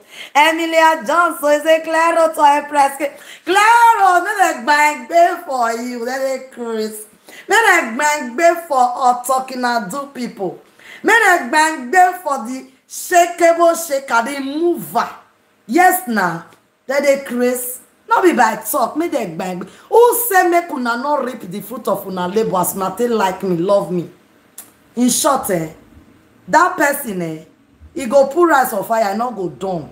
That fire gas go empty, go buy another cylinder. He go dey cook rice like say na another thing. He no go down. He no go down. Naina. So my people, thank you so much, Emilia Johnson, that 1,000 star. So that is the bully. Well, Lolekia give me. Gosh, like how old is this woman? Even a senior secondary school girl should not be indulging in such behavior. So now that one, may I just leave and then I use and tell Dion say, I be whole and ransom. I be get many owabun. Owabun ite pilot, but I swear Dion Osage. Now we are not suing all of them. We are suing Dion Osage herself. Okay? Because Dion Osage fake out to us. He fake out to us. Which one be this? Okay, now let's go there. He fake everything to us. Oh, can't be that one. Yeah, what happened? Return on what happened? Abola will be. Okay. Sound for you. My people, I don't show my just now. So, while I will go, why give my Lolekia? We never see where this our structure. Thank you so much. I love all of you. Even if you not put, you just put that star there. I too go love you. Una see and we never see where they go fix weave-on. They go paint and lips. They go paint and red lips. Put weave-on for this thing. Is an embarrassment and it's not good. Why you borrow if not? Area presenter lala. Why me nasi aginya bonerinya lala wala with here to me. That one can't be that one. My wonderful people, thank you so much. Dion Osage Dialalui. Dialalui. The Sakura Baba Dialalui. How market? Lolekia don't come disgrace you. Tomorrow, the audio will be one place today. I can't play on tomorrow. Where you yourself, I want to make you listen to that place. Where you yourself talk and say, Kate be not offend me, oh. Kate be not wrong me at all. Kate not do me anything. Now just because he insult somebody from the foundation. She insult somebody from the foundation. And today Lolekia is saying, you are using the foundation to do your cover up and you went to go and bring fake court paper. Who said that matter? Get be. It's not clear now. You yourself, you know, say it's not clear. May I rewind? No, I don't need to rewind. I'll rewind for where it is necessary. Okay? So, the Onosage be expecting also. Since your suit don't be fake. And you go say no. Say you go until you die. The Onosage, Osarodion. Osarodion sage, uke ya wu no. Uke ya wu. You are now my puppy. Now me talking for live video say if you not fit do anything, now bingo. Now we go they call you for Empress Kate's house. For our empire now our bingo you be bingo. Any food where we root remember we go try for them. I'm do you. Is where you or ya way of your honey money. Is where mu any money. Is where can any man unless is where do you know what talk when you make your go if your mama go out, say may it cost me or may it cost any of my lover. Any a boy de bue. Jonosage a bonish when I atie koko or a bue. Ijua when he has say way. Oh, mama, be a bunny, no. Any I'll come tell your mama whether not be the total way te bon, whether not be mama te bon me. Because in your way, Bobby Meme, or Unuanji. Ariane, warote beer. Now the bekus where you take body on Osagi. Now my mama take bomb me, now me take bomb my children. You not go figure they do native doctor, go they go pastor. Now make una like they useless rich like this because una piki go they do we what thing. Una go say una not care. Ijo mo iwara gbo wa bola yo to no vie wa ya hiari. No vie wa ya fiawu. Ijo mo wa boy yo to. O wa ziegbe na gbe wa gbo wiye jiyan o niye yo boy appoint we keke wa bere eji. Imere mi gbo ma vi je Dion Osage desa loboa. Ija, uhio ani mane wo wie. Uhio emene va van. Uhio emene wo ta. Uhio emene va vie yore. Ikpigo ya hio me ikpigo ya gu wedo. Iri go were gbe o. Ese no azo emi no awu. Eru enu e wo wie eru enu va va eru enu wo ta eru enu va yore. Just now he do never boy Dion Osage. He did Dion Osage. Dion Osage is going to remember my dog. I did be in your bawa. They know now we are be me kweku. Ona mi o no mo bogbo ri me. Ona mi o no mo bogbo da fon me. Ona mi o no mo bogbo ri wa ne. Ona no mo bogbo ri je me nu po Maria igade. More than 2 years. Loleki has been insulting my mother enemy. Dion Osage pass everybody. He said now that kind of person you want to do friend. In your way, ye aviemirio guadion. Ami gbine Dion wote. Awa vione no vio gira. Igwale mi no gbe lolo. E Dion Osage doju wen se fa yo de no rio go me we. Ije Dion Osage no we. Uga we nu ria khije me na. Uga we nu sue ve akoko ye me na. Ye Dion Osage. Uwa we ne ko balo we jemeni we Dion Osage. Wa vie Dion Osage vazagba o. Una we nu ya ba vie we koko. Us can get be this thing that they call an arcade be name abi waiting. Us can you ma be even nu vie we koko ni wa do view e vazagba. Wa view we vazagba ye Dion. So wa we mi serve o iya no bon mo gwa no hiya. Then you did your vase in as where you waga digby you ma anything will be where's yo zore. Una when you don't bagbe we ru da wa bagbe. Oh God, they need ka o hiya see where the gien. Just now I not here we get why you cause mama Dion Osage. Even mo gun gbo e ba e because oye mo bon e keke ni ya mu wa me fun ne. Any cow but banya see where again. Every time anybody know when you went back to sender. Unless you got white, or you de what they go wa. Because I mean the Lolo me the live video now. We are with her. He say I call your husband Abriba. Hi God, I can't still beg now. On your see no na go of your belolikia. He say I call your husband Abriba. Our followers, our fans come to tap out for my live video. That I see them my former house. Kate apologize. I can't still apologize. All of them come to tell her, but Lolo, she have apologized now. Lolo, she say sorry for calling your husband. Lolo rest. He say never. Awa. Okwe no yanye kwe. Egbe mona suwen. Owe dabo ya. On your see nemi ya na use. Na uswe niye almost to sunu because when you mad beg, I beg you not win me. Imeto sana makunanya no ye very papa.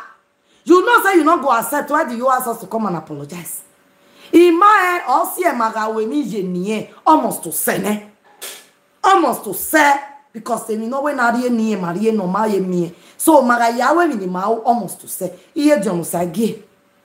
Una wa boawa. Ana wa yo we ya wo nwa wo degbe. Awe wega ama we a owe we no abie wa no na mare no awo na omo kpia pa no gwagbon me omo kpia for that matter jono sage wa afia wo bania enira ni wa gbe unless that be lemon no bonjo e o just na ija o come nu wa ara tie nu wa wa tie ayi get wa o ese be gbo bi meto mi boya seje ije wa ije no gelema wa gbise yo me wa ti ise wi me ise amare ne oma ise wi me ise arene gbise jo mana gbise jo o mana gbise jo emi nu na wa enu wa onu wa wo bi salobo ai imi akiwa ya po emi na wa u bere dede na no waro to te video ni una kakabore ise o balo yan mi o wi o we cf yo Obi ore CF yo balo no jena. U bere egbo ya hun dun yin yakin. Ori ogbeleze. E o te doje gberite no yakin. Egbe no rase. Ori ogbeleze ya yakin no yo ba waru we. Omo jona wa fian wo je kia ni je u. The first pikin na wa fian wo je kia ni je u. Second pikin just wayward. Return he just wayward. He not get go, he not get come. Now just math, now he just get. And that math we get na la. Or is that two ore when a bolisa we. Esa ge ira move nu. Esa ge ira big gwa le padi na ija. Iye di ono sa ge ira remember. Eri ya nata love social media. Italian ogbe ogbo nu bi ero we. Cause okwo ba hin. Me gwaro ikwo ba teme. Italian ogbe mo nu bi ero sa ge a.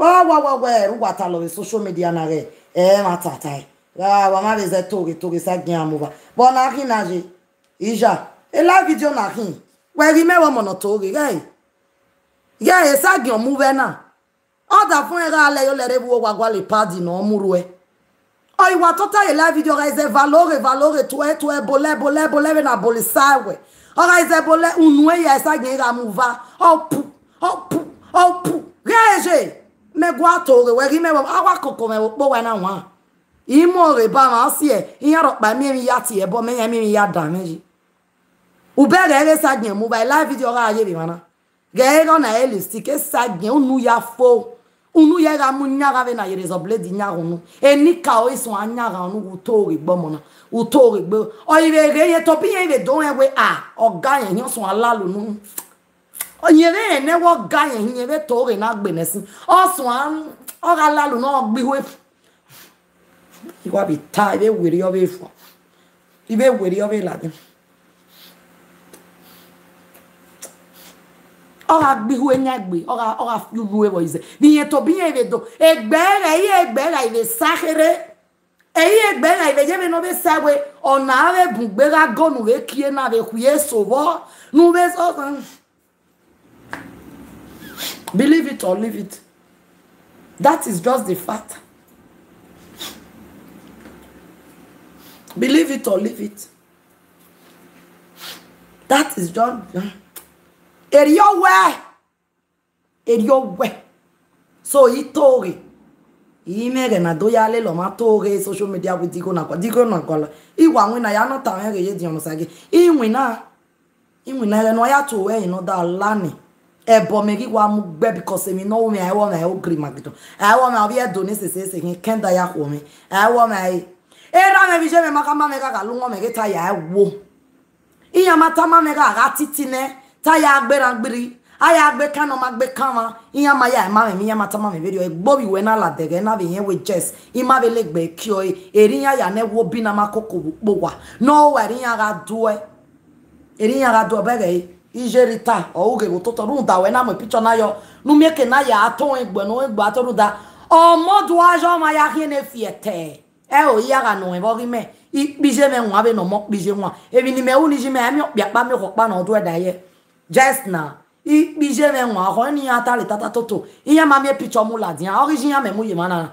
e picture ni ya mu la dia origin me wa ri yoko wo wa mo ji yoko wa ji o wa be je etala we be hu no ko be jo yoko wa o iba o wa ji o to polo o to le be o to ma o to we mi eni ya mi iya mi ro do ayo e yo we gbo we vio odo awo bo we na go mane no sukere odo we e we ligbi odo we to we no te no fe o ikolo iwo wo kio ha o ijo iwe ro iwo ya pa kan ijo mo no wo bi yen re we bu uwa undun a ge iye Dion sage photo no waro toto na yen wa be we no bia na ri no awa no wa no o ma mi o we Nigeria pa no mu yen yo wa re teron o ma mi o we Nigeria pa ma mi va ma mi soso o ri bia no na ya o me Zimbabwe ije we yen wu we be je we bonia yen wu we be je we boge wa have many things when be Zimbabwe amana tore na South Africa na ke ba be go le plane o be no mo ma Zimbabwe I serve oni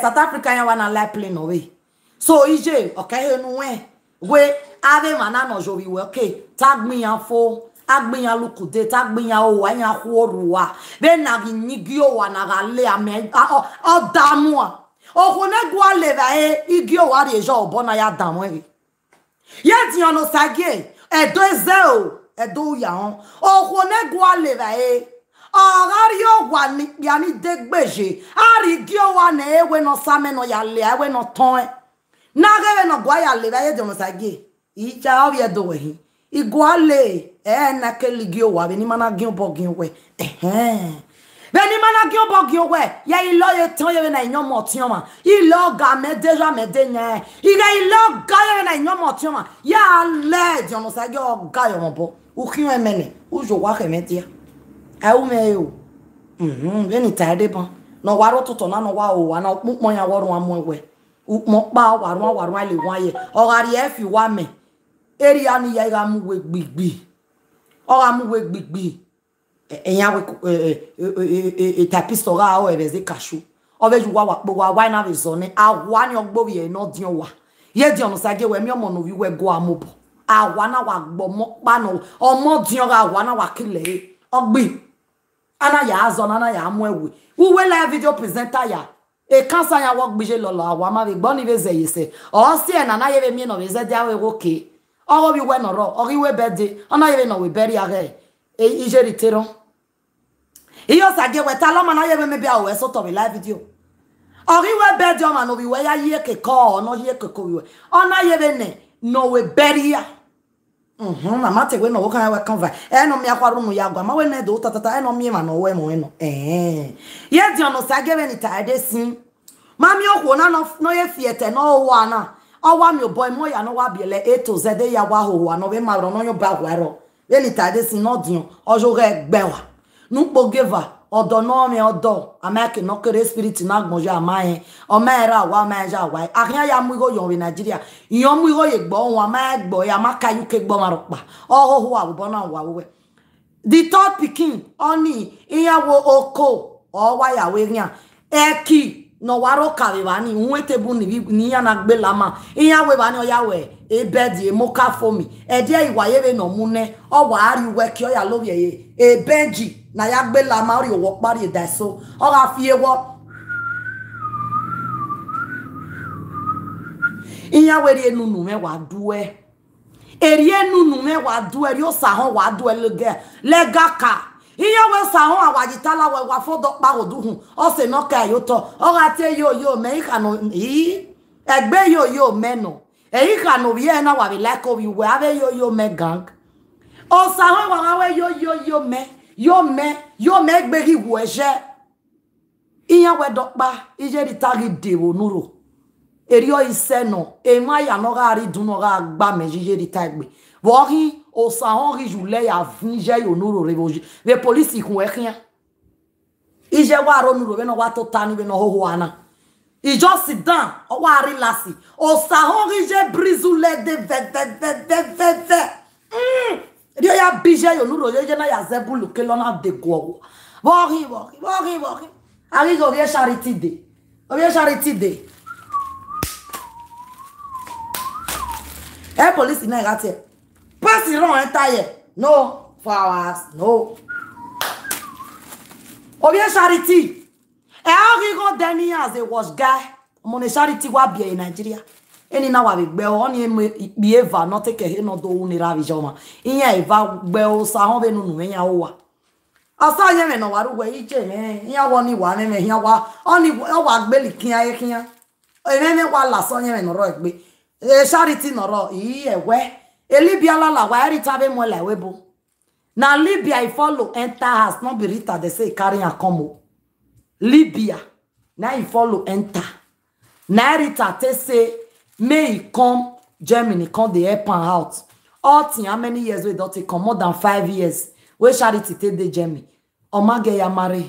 Ave miebo omamie edaki omamie. So o what you why you to doni wa. Or what he has get not even webo. 5 years in the Mavia Yasi, my yen boa, in your mother yen be, yen why he has get you watching. Dove ne, in your old work, but I will make my eyes up. American, he and I be a lavia. Ijo sa, a sakura di alalu, and ya will be way. All alone that carrying when I lost pen camp. In your way to it in so to wawa. So I want Dion Osagi. In your walk, in la look way. Or even no coven in our own. Or I bet you will vuni. Ou, et Dion Osagi or bolose kiare. If Dion Osagi for the tongue. Oh, zin you vuni. Oh, bolo se kia ne Dion Osagi mu so for that reason na wa se kia he. Na we not ya ri azin go runda. Aragmare se e dogbe nya ya chi. So, ije Dion Osagi we ye kukwana igi won yin me te bono sin na kiri gwansinia. Bege me tie bo sin ke go egwa me tie bo nu. Umi ba ta tie bo nu. Unyi me wa gba me. Ama e tie bo sin ma ni me no. Then it's adesi ono na riwe mie have a babubu avi besa. Rita family A to Z brother sister ya ho agbonfiyan. If not be that small as way papa manage build that passage as way papa manage build. Iyo salobwa te wafo. But now Rita go for the squad with people. Rita mama for Naija. Agbegbo ye. Amuna munya ya no mero no yo ba wero. Emi ni ma beg we live video mata. On arrête de se. Sin is believing on no beg je na e picture na no waro tuto no wegi na. On ma no mi o mere gbe ma oho. Upolo mo japon no so no. Upolo mo se ogwe. Awa mi kwe so use asin ya ba ni na ye nya di. Ni aya yo bozi guy e weki. Ni aya yo bori ya e pure water yen wa di pure water wa ya concept wa. Go yo no me ya wa be do we me o ye me agbonire na iri e bare ya be me o imo mo ye be na me o iya wo ga yo bogbo yo we gbogbo ori o wa ini go bi guy e je retire guy for veki ini go na hio medeka ini go na hio maka o ya ri guy for veki. Or you pure water. Don't remember your Ameri jouer me dans the guy who work your kid doy. Ameri jouer me your bossy guy who work. Na ya be aware am motor. Don't remember no get back to en wo. Ameri jouer o me your bossy guy who work no so you know. Ah, boy. Inya where you just good guy here working. Inya where your good guy here working. Say man, you not dry. Omaka.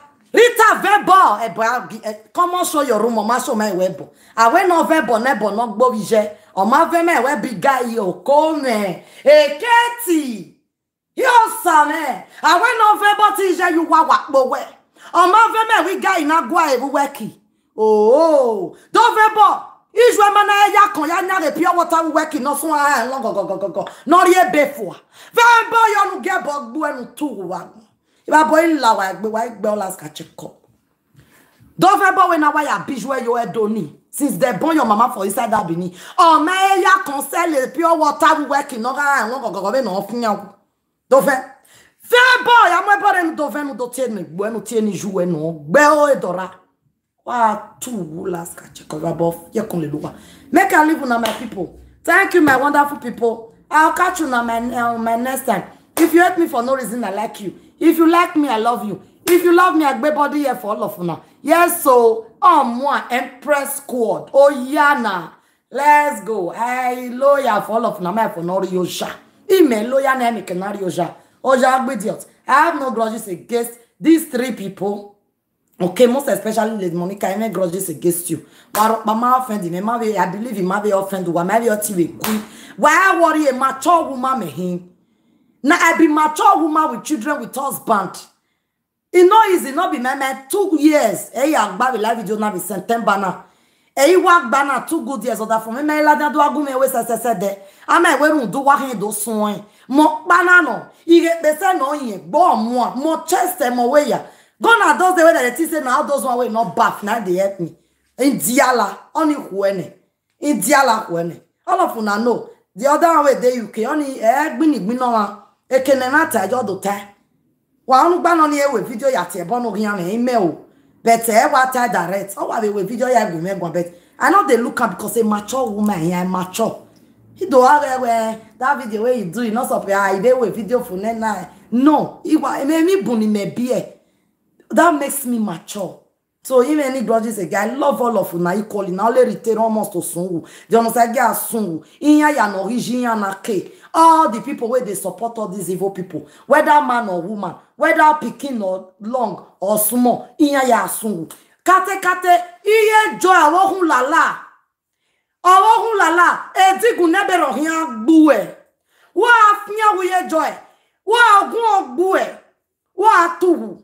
Uhia wu do di no gbe kan di ohia gbo ejo wa dem gbokuta unu gba igbogba no ari agbonse uri agbonse ara bi omo ari agbonse owu wewe garori urese uri agbonse uera gbon na inu na ugare hu koma no gari mudia spirit ne yan la yan we gbe yan ataru no yan atari ko e o si na so aro uga demi we this thing fine o tin if bet man you say Iye joy, if you woo today, una wa woo.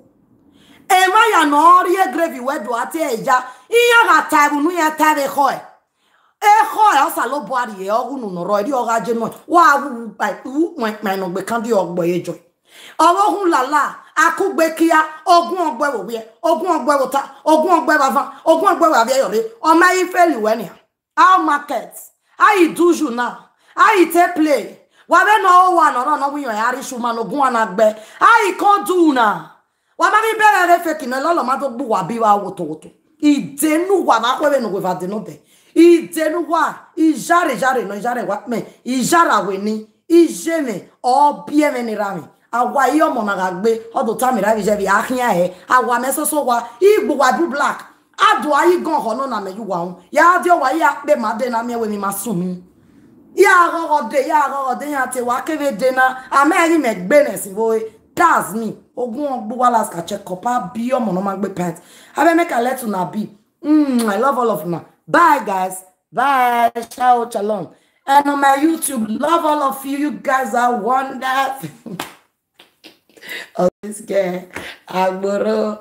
Don't worry, I did, copy nothing to me. All right, so love you all. God bless you and over and out.